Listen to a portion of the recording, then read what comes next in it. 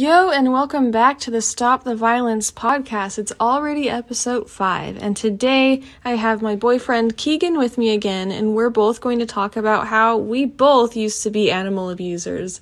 Everyone before they're a vegan used to be an animal abuser to different varying degrees, and we each have our own stories. We are not these innocent angels that were just born straight out the womb vegan animal rights activists. We have some shady, dark pasts going on here.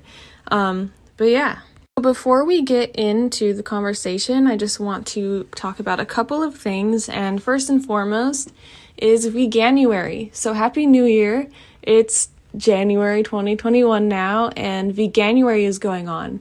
And it's not too late. You can sign up all month long at veganuary.com, and I'll put it in the show notes. And it's basically just completely free help and information about going vegan, what to buy at the store, how to eat at restaurants, all the good stuff. And it's completely free. So sign up for that. What better, more important of a New Year's resolution could there be than deciding to stop hurting animals? And the other thing was that I just moved. My mom and I moved into a little house.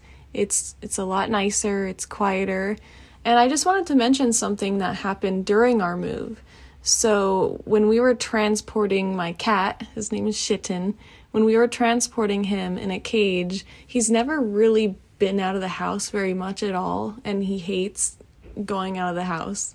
And so he was panicking, he was like crying, he was breathing really fast, he was panting, and it made me really sad. I wanted to just help him. I felt so sad for him, and I was petting him through the holes in the cage. And then when I was sitting there doing that during the drive, and it was only like a 30-minute drive, but I was like, wow, this reminds me kind of like vigils where we visit slaughterhouses and bear witness to the animals, because we're trying to pet animals and comfort them through little holes as they're on the truck. And I'm sitting here thinking like, well, I know that my cat's going to be safe. We're just going to arrive at a new home, and he might be a little bit scared for a day or two, but he's going to be totally fine. And that's not the case for all these animals that are sitting on trucks. And the drive's a lot more than 30 minutes. So if my cat was that scared, even though his companion human, me, was there comforting him and talking to him, and he was still that scared, you just have to imagine how scared the animals on the slaughter trucks are. Like, cats and dogs show their emotions so much, and you can't help but wonder, if there were cats and dogs on the trucks, would people start to care?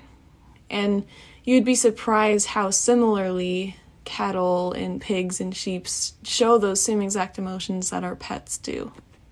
Okay, and now we're moving on to the episode. So, the reason we're talking about our pasts as previous animal abusers is we want to really stress the point that anyone can go vegan, and even furthermore, anyone can become a vegan animal rights activist. We have ex-slaughter workers that go vegan and become activists. We have ex-truck drivers, ex-farmers that convert their farms to sanctuaries or convert to plant farming, or that become animal rights activists. So it's not limited. There's not any particular way that you have to be, any place you have to be from, or any way that you have to be raised in order to speak up for animals, and definitely not in order to become vegan through just your lifestyle. So first, here is Keegan, and he's going to talk about his past. He used to do a bit of fishing, so here you go. What's up, everybody? So yeah, like we said, we're just trying to relate to everybody. Nobody was born vegan, and it's pretty easy to make the switch, especially when everything in the store is available to you. So getting into my story, growing up, I had an uncle, an aunt who fish a lot. They have 2 boats, one for saltwater, one for freshwater, and they take multiple vacations every year to go fishing. And they really enjoy being out on the boat, enjoying the nature. So, as a kid, they started bringing us along, and we used to go to places in Pennsylvania where I'm from.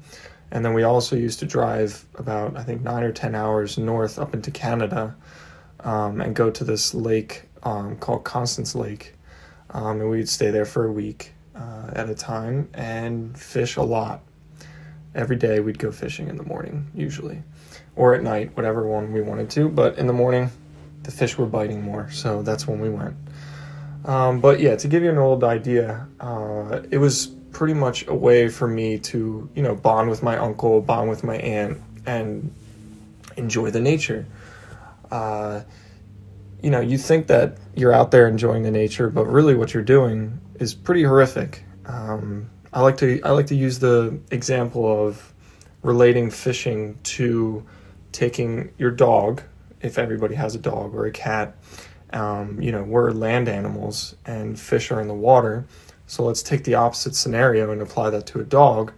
If we take a dog and we, hook its mouth and then drown it in water for a little bit and then take it out again, that's basically what we're doing with fishing. We're throwing a hook into the water with a bait, hoping, that this fish will bite and that it'll somehow give us a little bit of pleasure and enjoyment out of this, which is pretty messed up if you think about it. I mean, we're pulling this fish out of their environment, they're suffocating, and then we're putting them back if it's catch and release. A lot of the fishing that we did was actually not catch and release. I mean, we would eat the fish, and that's a whole nother story, just watching the fish being butchered, and my uncle would literally take a pole and basically just smack the fish once. He was pretty good at it. He would just hit it once and that would be it.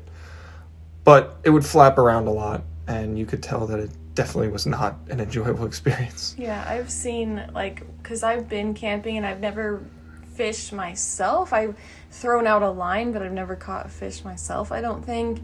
But I've seen, my dad or my uncle, the way they used to kill the fish was they would blunt force trauma smack their face on the rock, and I think they'd have to do it more than once, and that was just horrible to watch. Yeah, I mean, that just, my uncle was thinking that he was doing, the fish a favor by just giving it one good blunt trauma to the head.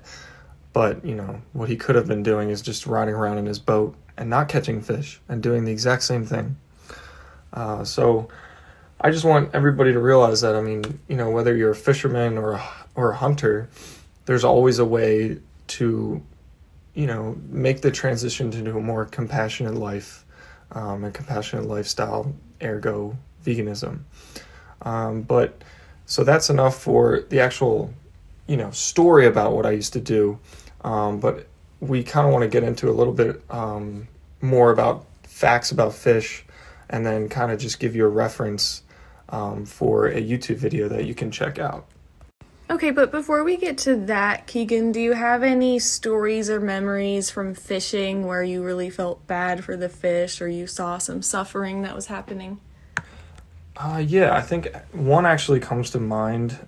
So there's a species of fish, freshwater fish. That's what all the fishing, not all the fishing, but all the fishing I did with my uncle was freshwater fishing.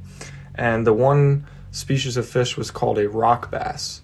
Now there's multiple different species of bass, smallmouth, largemouth, and a bunch of other ones. But so the rock bass, the thing that was interesting about them is if you did this really weird thing to them, they would get all woozy. So what you would do is we would take the fish after we caught them, and you'd basically give them a flip into the water. Basically spin them in the air, make them like an acrobat and land into the water. And what would happen is right when they hit the water, they would be all woozy as if they were drunk or out of it. Aww. And it was just really, I mean, looking back, when I was in it, I was like, this is They're hilarious. Probably just dizzy, I mean. No, I know, but it was no other fish would do it. No other species of fish would do this, which is just really interesting. I don't know how my uncle figured this out. I don't know. But that's how now looking back, it's Jesus, we literally were flipping this fish out and then basically laughing at them, yeah. And not to mention putting the hook in their mouth and pulling them out of the water and making them suffocate. So that was just one thing that really stuck out to me. That was just looking back is just barbaric. Yeah, I mean, I have plenty of instances. I mean, in the family that I grew up in, I just remembered that there would be maggots in the barnyard, and when I was a kid, my brother, who's older, of course, you always look up to your siblings, like, he would spray them with WD-40 and then light them on fire, and then to us, it was like, oh, so hilarious, like, maggots are disgusting, let's burn those bitches, but, like, they still feel pain, they still suffer, and that was unnecessary, and that was really mean, and it's just ridiculous that there are families out there that teach their kids, like, oh, it's hilarious to laugh at the suffering of other creatures. Yeah, imagine taking that situation and burning a dog or a cat. I don't think everybody would be too happy about that. Yeah, and that What's does happen in the world. Of but course. Yeah, there shouldn't be a difference.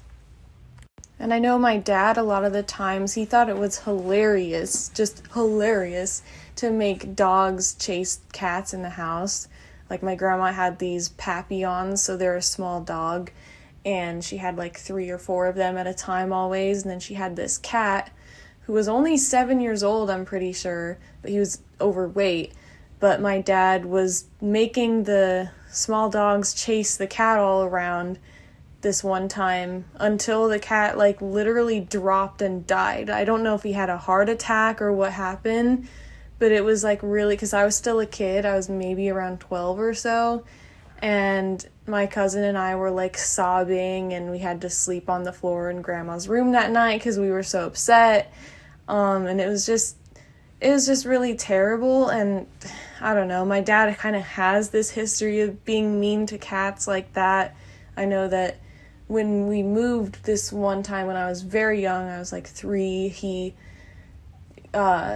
I don't know exactly the story, but I'm almost certain that he took the cats that we had at the time, since we were moving states, and just released them at my grandma's house, and she lived in the country in Colorado, and just, like, let them out, and they most likely got eaten by, like, a coyote or something like that, and yeah, I don't know. Yeah, I mean, like, what she's talking about, chasing, having a dog chase a cat around, I mean, it's pretty similar to what they do in rodeos and other things. I mean, I'm sure Lisa can touch on this stuff more, but, I mean, you have, I'm pretty sure there's an event where they have a guy riding a horse and they have to rope down a baby calf and then tie him up real quick. There's calf roping, there's steer wrestling, things like that. There's also cutting. So calf roping is basically you're riding a horse and you rope the rope and then you get it, like, on around their neck, and meanwhile this animal is completely terrified. I mean, if you ever look any of this stuff up, they're not very happy. They let them out and they want to get the hell out of there. Yeah, and they're little babies too, and they pull them backwards, they yank them. The horse is trained that once the rider jumps off to back up, to walk backwards, so that he's pulling the rope so it gets tighter around the calf. Wow, they train them to do that. That's crazy. And then, so you're training animals to help abuse other animals. While, like, the animals are also wearing a bunch of skins of other dead animals. It's like, it's so weird, while you're also, like, eating a hot dog, and it's just the cycle of abuse never rodeos ends. That are so much abuse, it's actually insane. Like, and same with horse racing and stuff, and I used to support both of those things and be part of them, and I'll get to that in a minute.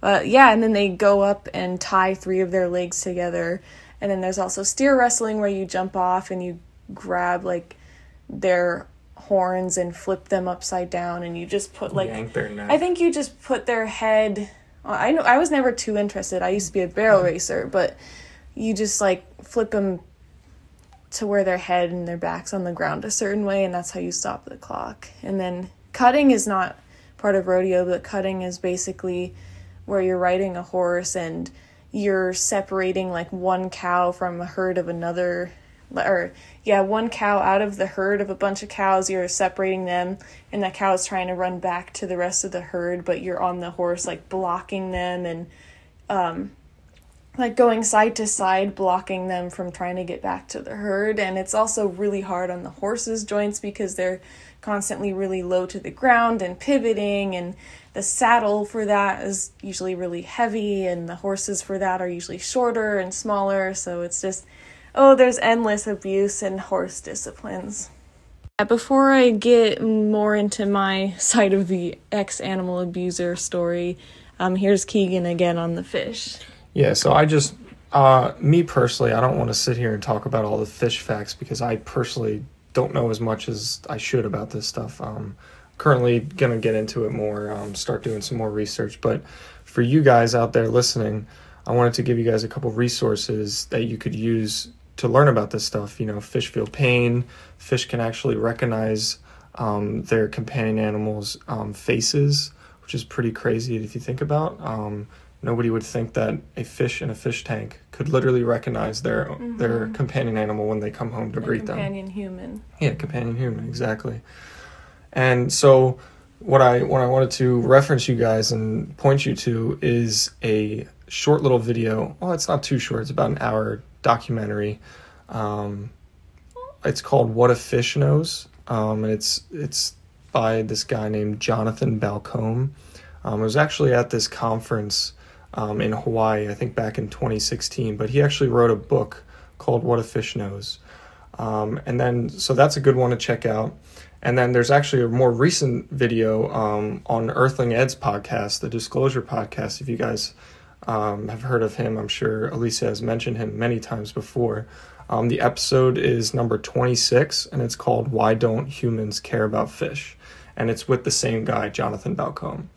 We were actually listening to that on our road trip, and we found it very informative. So what about catch and release? Because I know I have non-vegan uncle and aunt who say, we fish, but don't worry, to me and my mom, don't worry, it's catch and release, it doesn't hurt them. Like, does catch and release really not hurt the fish? Well, it depends. I mean, obviously you look at it from the animal's point of view, and hell no, of course not. Of course it's just as cruel as eating them. Yeah. One would argue it might even be more cruel.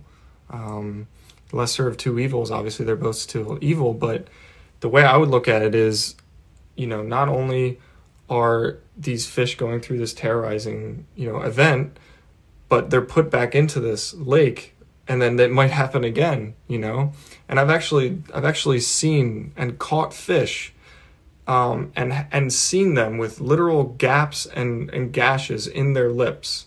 So for the people out there that say that fish don't feel pain, it's just cartilage, like blah, blah, blah, like it's complete utter, I don't even want to say bullshit, but that's what it is.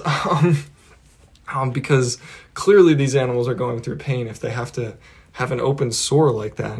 Right. And I'm sure it heals over a little bit, but they literally have part of their mouth missing. Yeah. And some of them actually swallow the hook. Imagine that. Really? Oh yeah. I've had some caught in some fish where my uncle was like, "Oh, well, I can't get it out." So they just cut the line and they just throw it back in. Oh my god.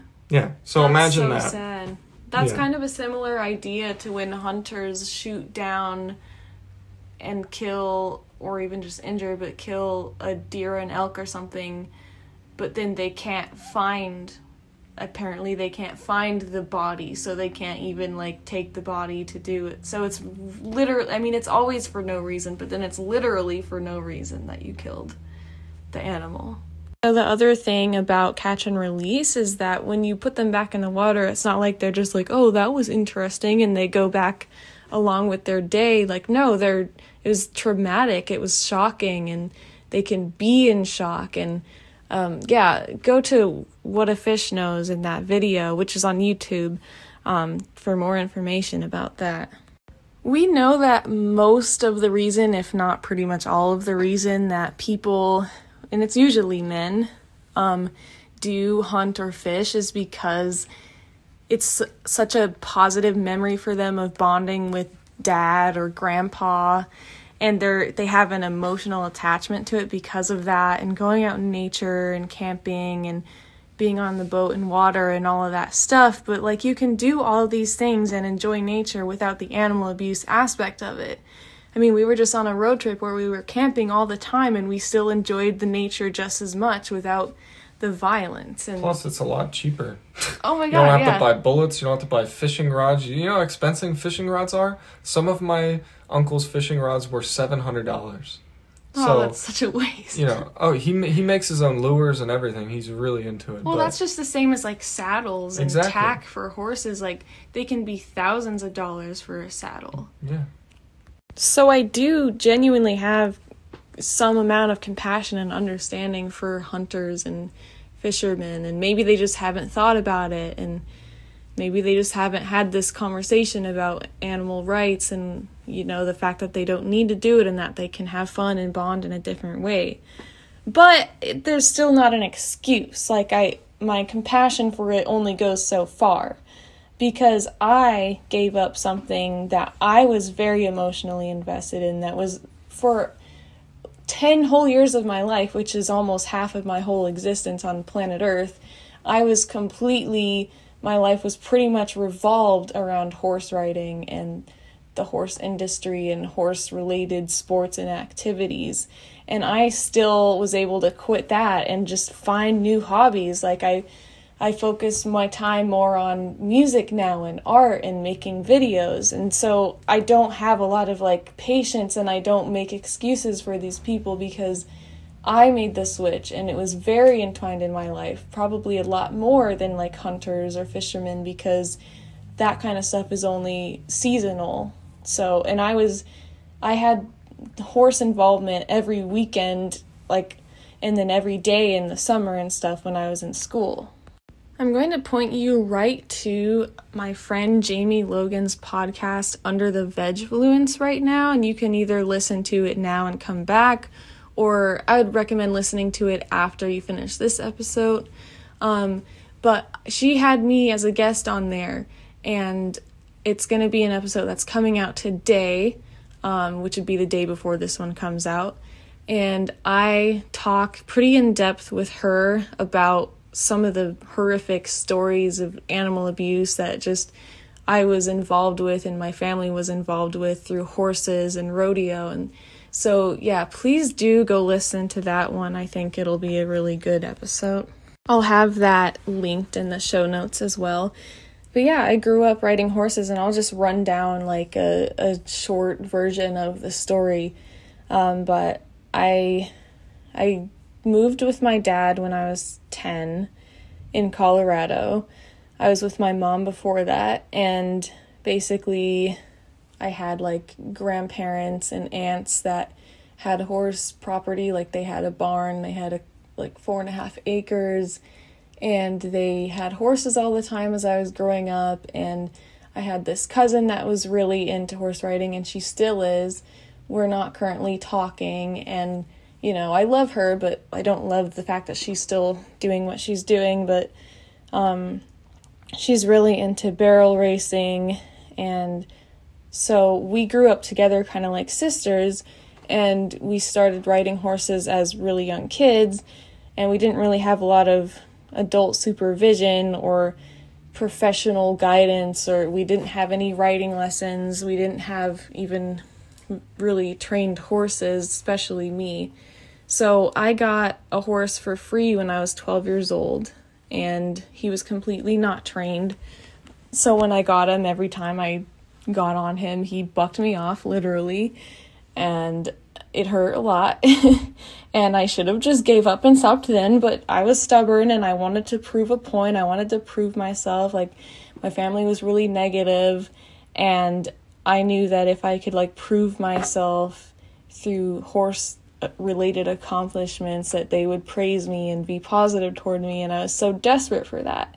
That was pretty much your way of acceptance from your yeah, family. It was the only way besides getting good grades that I could take a break from their harshness, I guess. And my cousin and I were quite competitive with each other, and she had a horse too, and we would ride together, and we'd do a lot of stupid just uneducated stuff because we didn't have any adult supervision with the horses.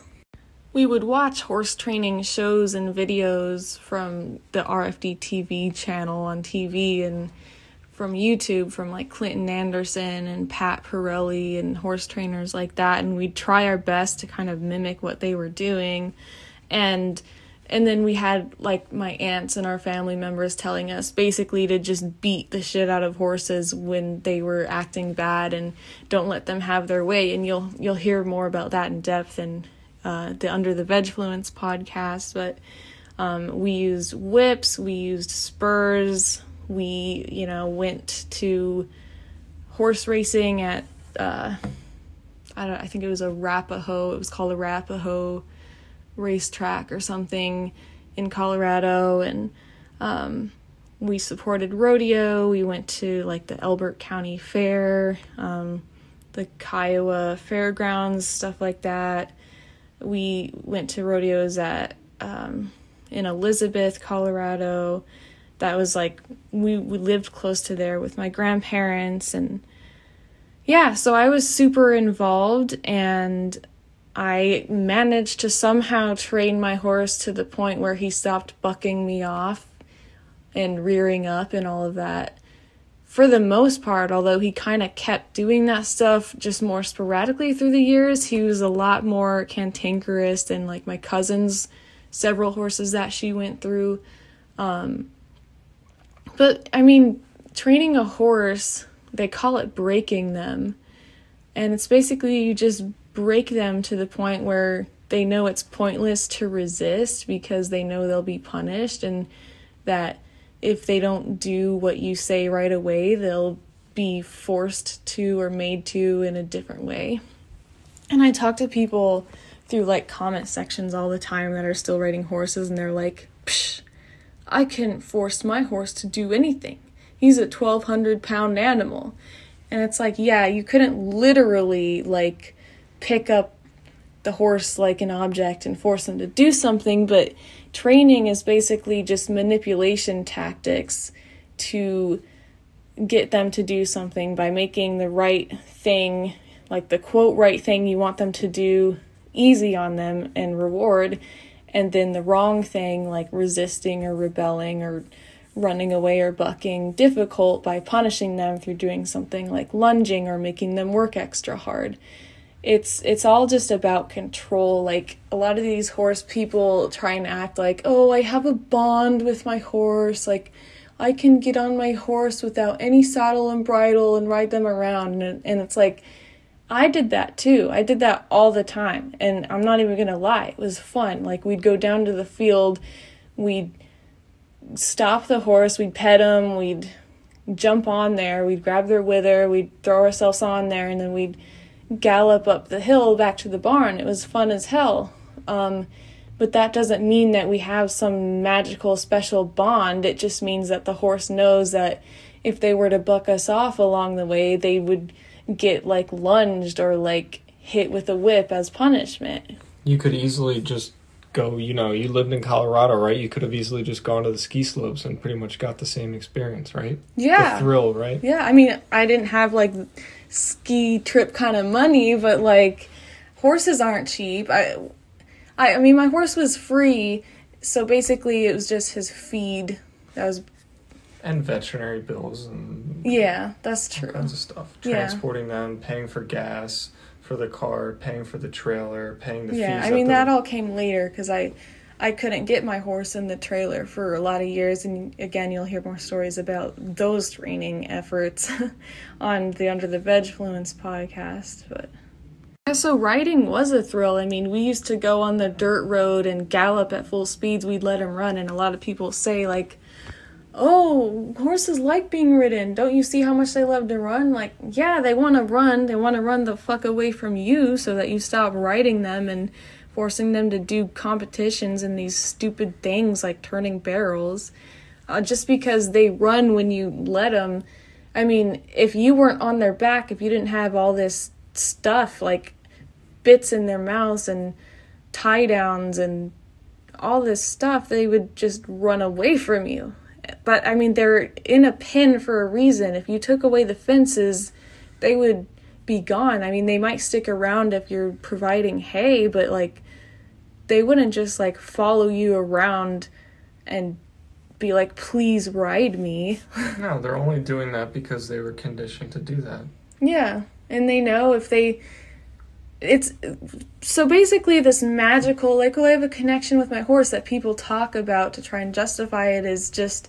All that is they're submissive because it's easier than fighting back, because they know if they fight back, then it'll be a more long, drawn-out process. They'll get lunged or punished in some way or worked or whatever. So anyway, my point was, you know, we'd run the horses on the dirt road and like allow them to go as fast as they wanted to kind of get that adrenaline rush and that thrill, because like, you know, if you were to fall off at that speed, especially on some of these dirt roads, you would get really fucking hurt. And if the horse were to start bucking or, you know, slow down enough to start bucking, like you're in a bad pickle, and then they're running free around this neighborhood because it is really out in the country, and you would be pretty screwed if that happened. So there's kind of this thrill of like, ooh, that could happen, but like I trust myself as a rider and I trust my horse that won't happen, and it's kind of like this adrenaline rush thing. But it's just silly because you can get this same adrenaline rush. Like Keegan was trying to bring up skiing and snowboarding earlier. I lived in Colorado. I could have found some way to like do that. I could have, like, there were a lot of people at my school that did that every weekend. I could have tagged along with them to get that same like speed rush. That I could have gone and rode dirt bikes instead. I could have like rode BMX bicycles. I mean, there's so many ways. I could have been longboarding, I could have been skateboarding. There's just no reason or excuse on why we have to involve and use and exploit animals for entertainment or fun or sport even. Like most sports don't involve exploiting an animal. I could have been doing some sort of sport, like, I don't know, I could have even started having a car and ran it at Bandimere Speedway, or borrowed cars and like ran them at the Speedway. Like there's endless possibilities. And it kind of just goes to show that the only reason that people do these things to animals is because they were taught to by their family tradition, right? Yeah. Nobody just wakes up one day and is like, ooh, there's a horse there, let me see how I can abuse them. No, it's a system of abuse. It's your parents doing it, and then it's them teaching you to do it. Yeah, it's this false idea, like, that I was in this family where I had a very twisted idea of what love was, and that was basically control and domination and like punishment. That's what I thought like love was, because that's what I was receiving from the family. And again, you'll hear more about that on the Under the Vegfluence podcast. But eventually, you know, my cousin started first because, like I said, I had problems training my horse to get in the trailer, but she started doing competitions. She would go to gymkhanas, and she would also do a little bit of jumping, but it was mostly the barrel racing, and I wanted to do that so bad because I saw how much, you know, praise and attention and sense of accomplishment she got from that. And I mean, my family was telling me, oh, I can't do it, and you're too nice to the horse and stuff, and I wanted to do the shows, and eventually I did. And the thing about this is, the whole time it was about my ego, my proving to my family, my having fun, my entertainment, my sense of purpose in life, my sense of accomplishment. All about me, and it was never for my horse's best interest. You know, I thought I loved my horse, but really I just had a fucked up definition of what love was. It wasn't his best interest, because the only way to actually legitimately love horses and look after them in a way that's for their best interest and not just exploiting them is to literally just give them their needs, their food, their water, their medical care, and to provide sanctuary. Especially not riding them. Yeah, not riding at all. There's not, like, it's not vegan to ride horses. It's exploitation, and if you ride them for more than like 10 minutes, you're hurting them. They're not supposed to be ridden. Like, I know that we have a long history in humanity of riding them, but that was also long before we had cars and ATVs and all these other things that we could just use instead. So it's just kind of an outdated animal abusing tradition that I understand. Like, I of all people understand having an emotional attachment and connection to that, but there's still no excuse for it to continue to happen. It's not like my life is worse now that I stopped this involvement in horse riding. It's actually a lot better. I'm not missing anything. I feel happier. I feel like I sleep a lot better at night because I'm not hurting animals. So anyway, how did I go from that to being a vegan and animal rights activist? I mean, there's more details about this transition on the Under the Vegulence episode, but basically, I was doing the shows and I finally won, my stupid buckle, and then I realized how not actually important it was after I had it. But I still went to college at Colorado State University for equine science, and I went there for 3 years, which included an internship for a semester in this horse breeding farm, and I witnessed a lot of cruelty and abuse there.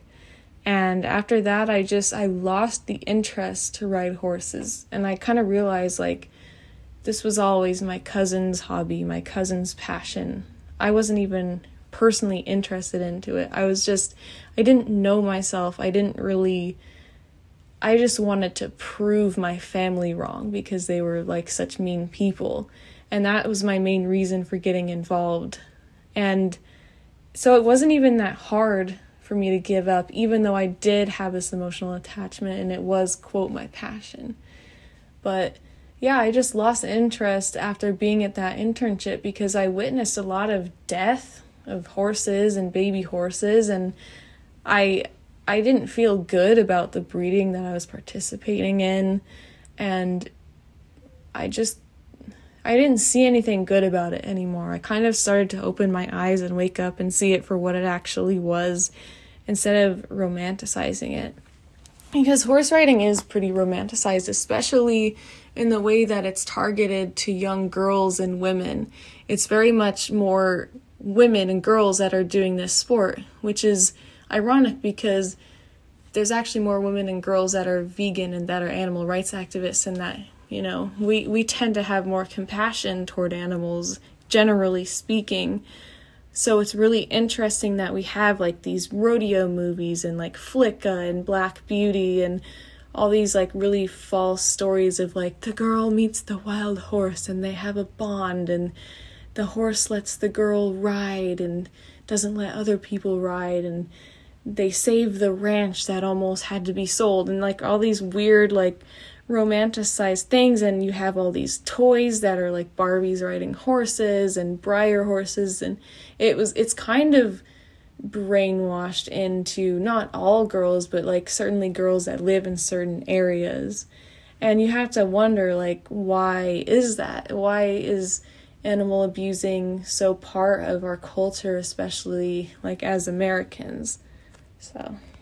So yeah, I obviously grew up in an animal abusing family, and I was taught and encouraged to abuse my horse and animals in general, but it still was my responsibility to wake up one day and take responsibility for what I've done and face it and be like, I've done a lot of really fucked up things. I've done wrong. I need to turn like a 180 and stop doing this.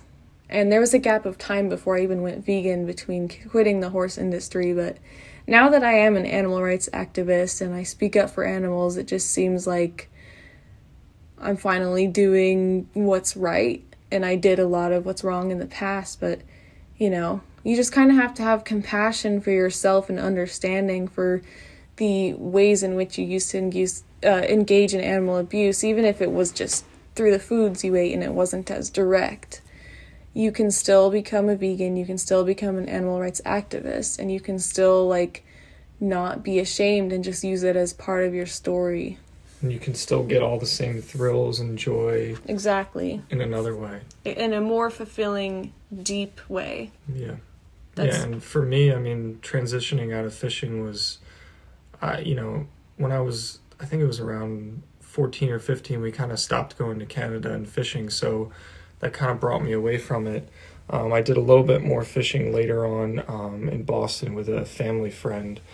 But nowadays, I can give you an example. I mean, now I go to a mountain house up in the Adirondack Mountains with a bunch of college buddies, and some of them still fish, and I sure as hell don't. I actually, believe it or not, sometimes get in my kayak and will make a ruckus in the water to try to scare away the fish from my friends fishing, because that shit just doesn't fly around me. My friends know how passionate I am about this stuff, and I can say that I was a little bit, less considerate when I first started, when I first made the switch, but now I'm a little bit, more tame and a little bit more educated about things, and realizing that what this entire podcast is about, everybody was an animal abuser at some time. Not everybody, I guess. There are probably some people that are born vegan. We know, and we know a few people, but I just know that every time I go to this mountain house now, I sure as hell am never, ever going to fish again. Ever. So there you go. We used to be animal abusers, especially me. I was a pretty hardcore animal abuser. My horse still exists and is alive, but unfortunately, before I quit the horse lifestyle, and it wasn't in my control, but my aunt actually removed him from my grandpa's house and literally just gave him away to people. And these people are now, unfortunately, doing what I used to do, the barrel racing and stuff. And since I never had a bill of sale or proof of ownership or a brand or anything, there was nothing I could do about it. So that's kind of something that I have to live with. Unfortunately, I cannot legally or practically remove my horse from that situation and put him on a sanctuary, but oh my God, if I could, I would. And there's people all over the world who have horses and ride, and then they realize and they have their eyes opened to the exploitation, and they just keep their horse in, but then they just look after them instead of exploiting them. And that's possible. Like, anything's possible. Any situation you're in, you can veganize it and have a vegan lifestyle moving forward from that. But anyway, I think that wraps up this episode.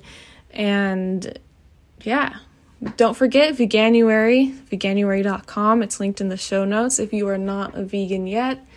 It's so simple, so easy, it's free. They give you all the information you could possibly need, starting vegan, what to eat, nutrition info, just anything you could ever need. Anything else to add, Keegan? No, I don't think so. I mean, I think she pretty much said it all, but just remember, every single person out there listening, if you're not vegan, there's always hope for everybody. We never will ever lose hope for you. I used to be a little less hopeful in the beginning, but now I definitely am, with how the exponential growth of the number of vegans in the world is just, it's inspiring. And especially with all these different podcasts coming out, people, talking about their past abuses. But yeah, I mean, check out Veganuary, check out Earthling Ed, and again, we'll link all this stuff in the show notes, but check out What a Fish Knows if you want to find out what a fish actually knows. Yeah, definitely. All right. Thank you, and have a beautiful day. Happy New Year. Until I was vegan.